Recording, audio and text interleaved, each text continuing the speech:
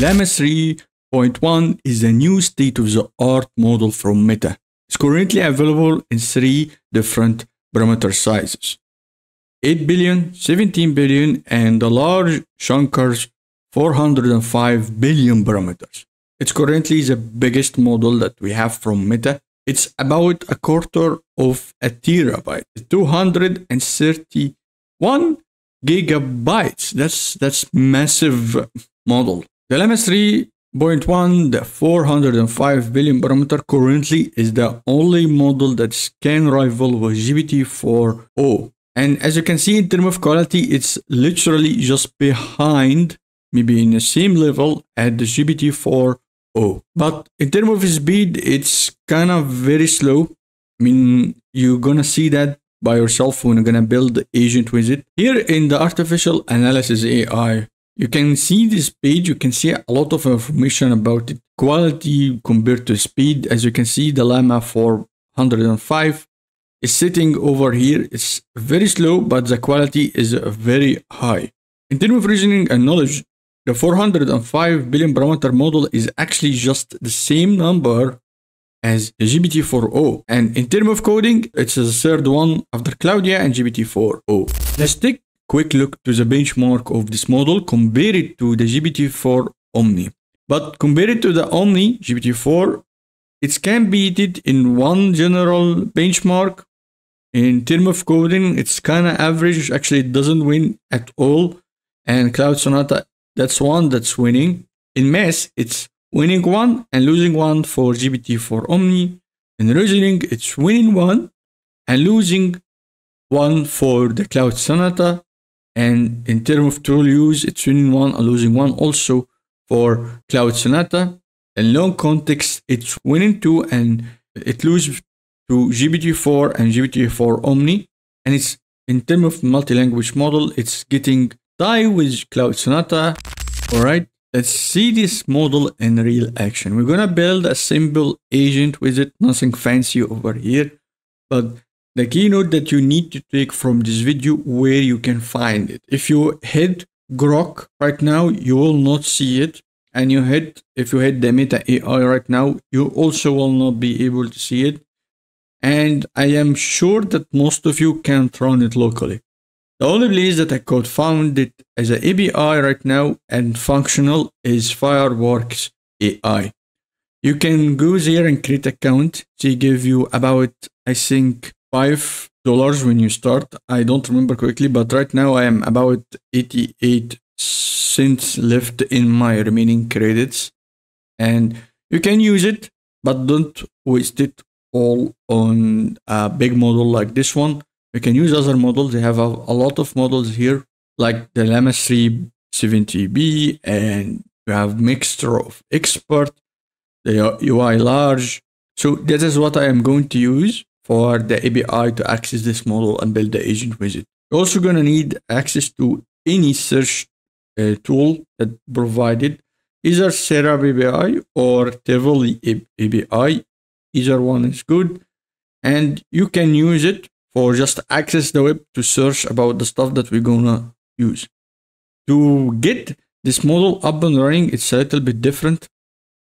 You don't give it the model itself, but actually you have to give it some sort of a link. You can get this link from the page itself of the model.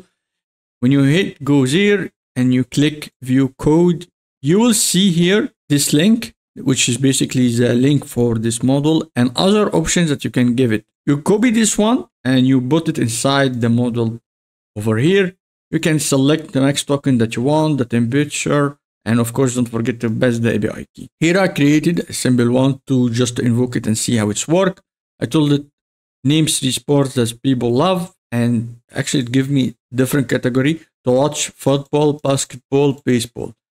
And here it gave me also 3 different sports that people love to play, which a different category: basketball, also football, don't know why I call it like this, and tennis, and give me another category, and 3 different sports that people play on ice. You're gonna give me hockey, figure skating, and speed skating. And it go on and on and on. And I didn't actually give it a specific category. This is why it gives me a different kind of categories, which is very good, which make this model capability kind of robust to use on a large project. Maybe I don't think this is gonna be like your hobby project kind of model unless you can afford using it.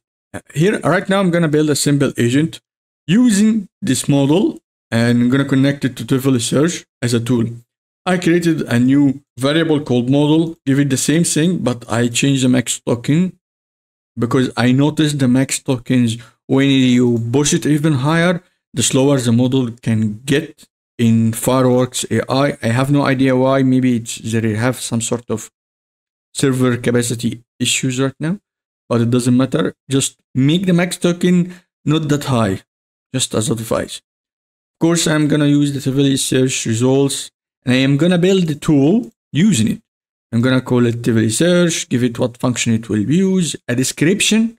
It tell it to act as an engine optimize and be accurate and give trust results, and basically give me a search query that is very useful and I can use with a ton of information inside it. Then I bought these tools inside the initialize agent function. Just a note here, the initialization agent function right now as Langchain 0.2 is currently functional, but in the 0.3 is going to be removed. They are currently moving the entire agent logic to LangGraph and basically forcing people to use LangGraph even more.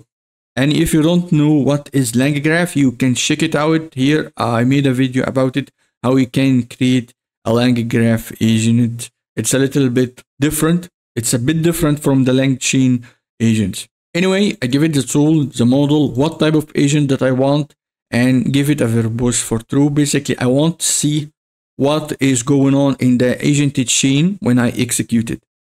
First question is very simple. Who is the head of Meta AI? We're creating a video about the Llama 3, which is made by Meta AI.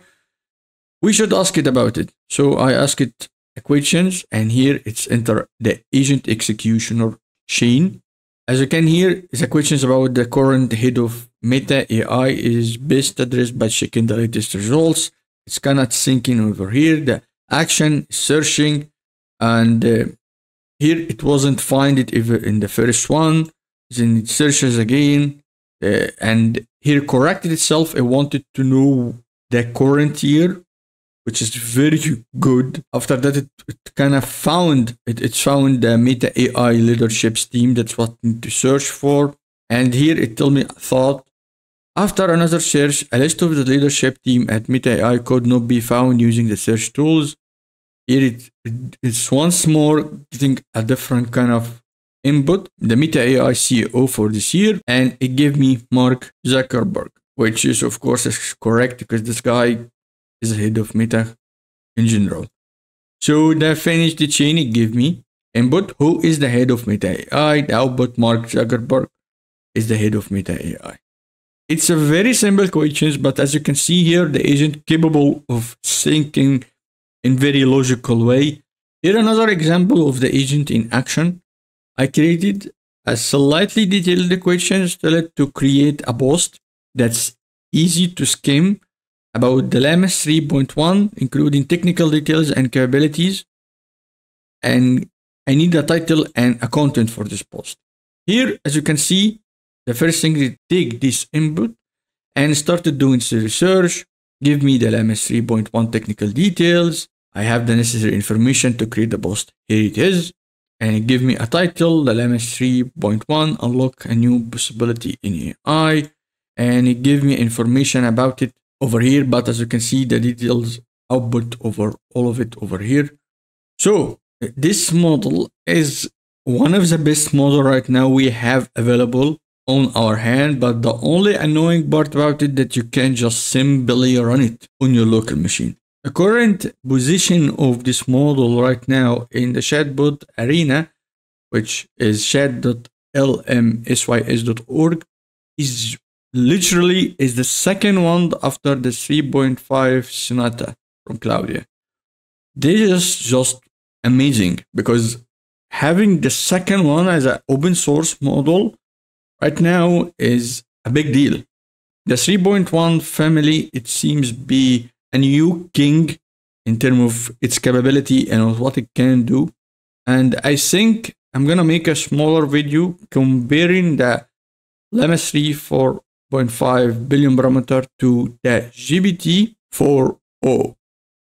So thank you for watching this video. I hope that you learned something new from it. I'm gonna leave all the link in the description. Also, I found this amazing article in DataCamp that you can read. It have a lot of information about the model and where you can access it. But in terms of API, Fireworks right now is the only one that I could find that's functional. You can also download it from llama.meta.com. But this model is generally large to run on a normal machine. So be careful. That's it. Thank you for watching. See you in the next one.